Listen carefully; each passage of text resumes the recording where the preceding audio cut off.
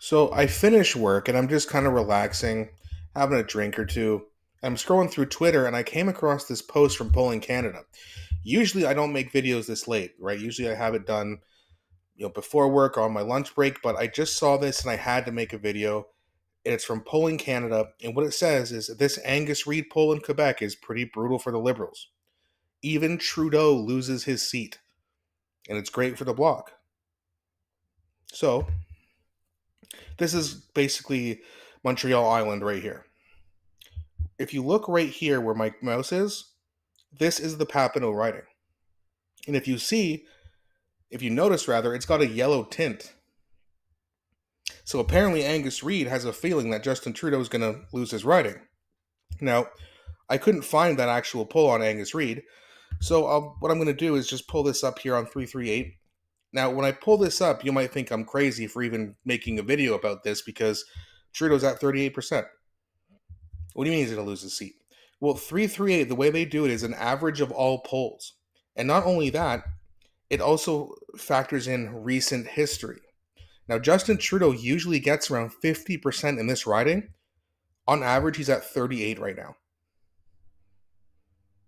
Now, the only thing that's bad about this is that if he does lose, it's the NDP member would take over. However, it would be so funny to see Justin Trudeau lose Papineau. I'll take an NDP winning the riding. It's not like they're going to win a majority or even a minority government. They're nothing to worry about right now, or at least after the next election. So I'll take the NDP winning there just to see Justin Trudeau lose his seat. Now, because they factor in recent history, this number 38 is probably a little bit higher than what it's actually going to be. And this 27 is probably a little bit lower than what it's actually going to be. And maybe the Bloc makes major strides, who knows? But it's very possible that this riding is in play and that Justin Trudeau ends up getting less than 30% of the vote. Which means not only is he going to lose in a landslide in an election, he would then be removed from Parliament completely. Now, I know we don't always get the justice that we deserve, but wouldn't that be so sweet and hilarious, by the way? Sorry, Justin Trudeau, you lost, but we'll rebuild the Liberal Party with you. Oh, wait, sorry, you're gone. Completely gone. Not just removed as Prime Minister, but removed from the House of Commons and Parliament for good, forever.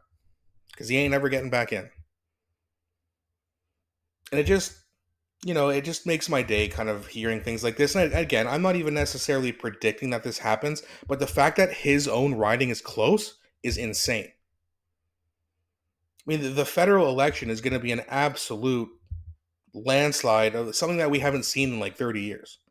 It's going to be brutal. I can't wait. I know you guys can't wait too. And one thing I do want to ask you guys is, what's your prediction? Do you think that this is possible that Justin Trudeau loses the Papineau riding?